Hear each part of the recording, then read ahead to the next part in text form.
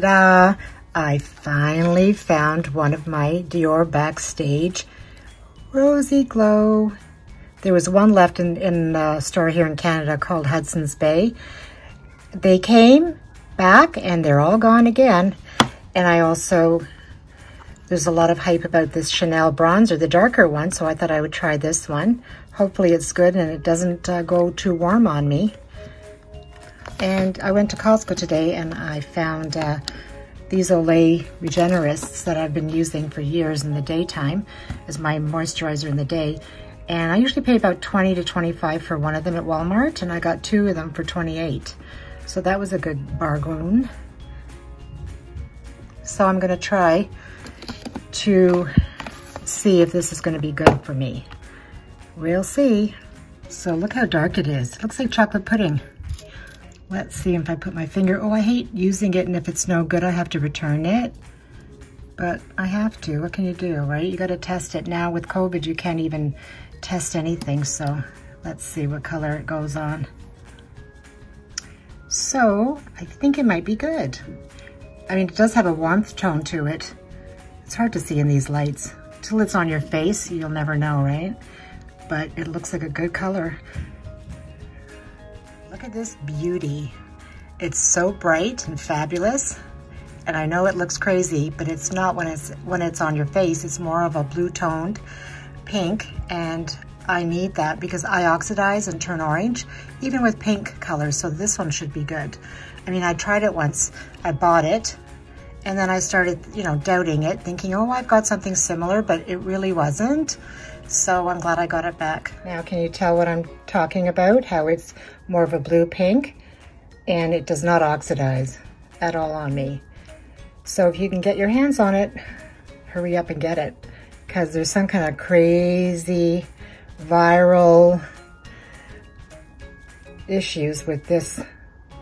I've heard stories that Kylie Jenner uses it, then I saw she doesn't use it. Her makeup artist said she doesn't use it. And then somebody told me they saw it on TikTok where she says she does love it and it is her favorite, so who knows. I wanted to show you a little bag that I just bought in the mall at just a shoe store called Call It Spring. And I saw it about a month ago and I go, wow, that looks a lot like the Bottega Veneta handbag. And, I thought, oh, I'd rather have a real one, of course. Who wouldn't? But I'm not purchasing another faddish bag for that kind of money. And so I thought, what the hell? I bought a cute little purse for $31. And look, it is very smart looking. And it's bigger than my little Michael Kors crossbody that I've been carrying around for 2 years through COVID.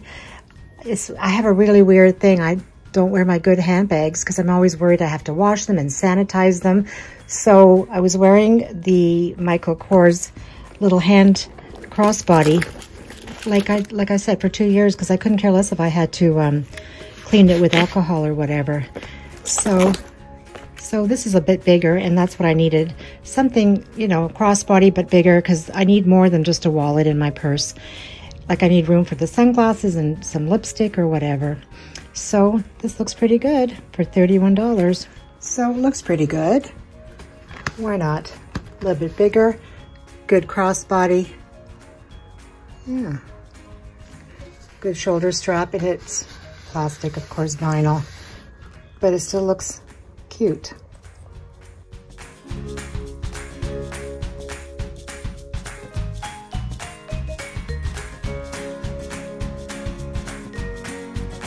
I decided to clear out a lot of my kitchen glasses, mugs, just clear it all out. I have such a big mess with a bunch of mishmash of glasses.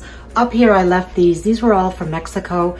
My parents used to have a home there, and I would take these back, and I'm not getting rid of them because one day I will use them at a party or a pool party when I have a pool. And so I ended up buying new mugs, white ones. I kept these black and white ones because I like them. And I purchased these, those I already had, these wine glasses, but they were in a different spot. And I got some tall and some short glasses from CB2.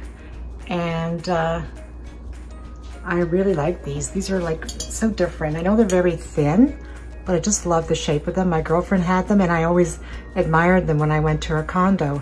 So I copied her and I bought 10 tall ones and just 6 short ones. I had white dishes, as you can see up here.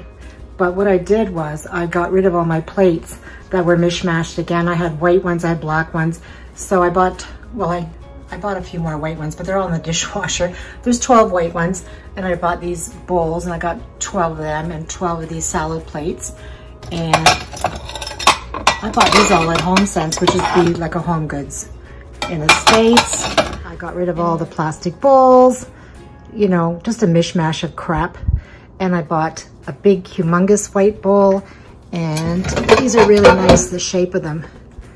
And my girlfriend, of course, had this as well. She got it one day when I was looking for them, and I saw her get them, and there was none left, so I had to go search in other stores, and I got some small ones. I got 2 white platters, and I bought one big, like more of a deep platter, so, you know, when you need to do special dinners, like Christmas, Thanksgiving. And I got these 2 really long platters. And I had a bunch of platters, all different colors and, you know, different themes for Christmas and roosters, and I didn't like them anymore. So I wish I could get rid of everything in this kitchen. Even though people love it, I'm sick of it.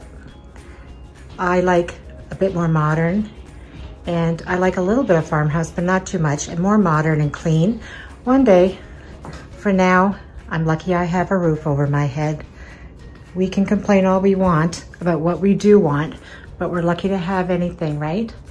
We should be grateful for what we have and stop complaining. I try not to complain, and I don't complain. I see nicer things, more modern, and I want it as well. But it's still pretty.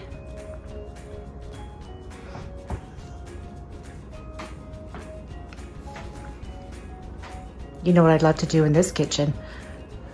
I'd like to get IKEA cabinets with the drawers and a white quartz countertop for sure, and then change the backsplash. Even though I loved it I've had it for 10 years, but I just like something more modern now. And a white quartz countertop would just make it.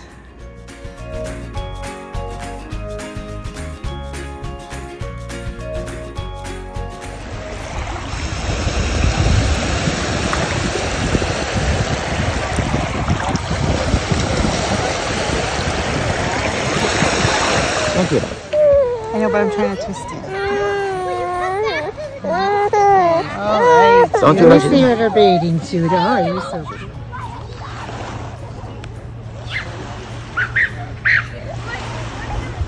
Where's Logan? I can't find him.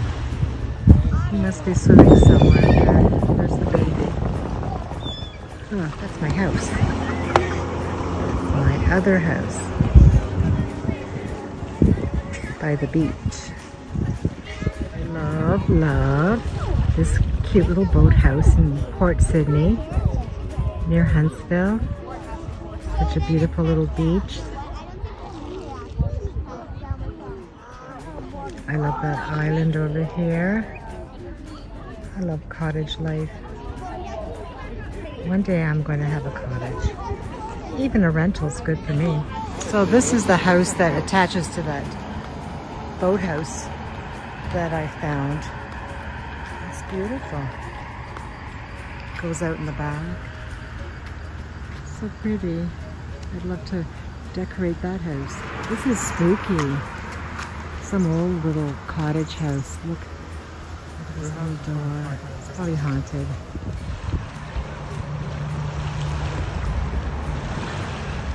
Going downhill. Oh, a nice pontoon.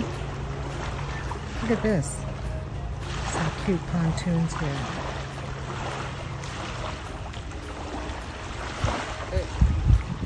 Look at these 2 cute little rocking chairs in the middle of nowhere. I'm not sure who put them there, but they would be so cute to sit down and look at the lake.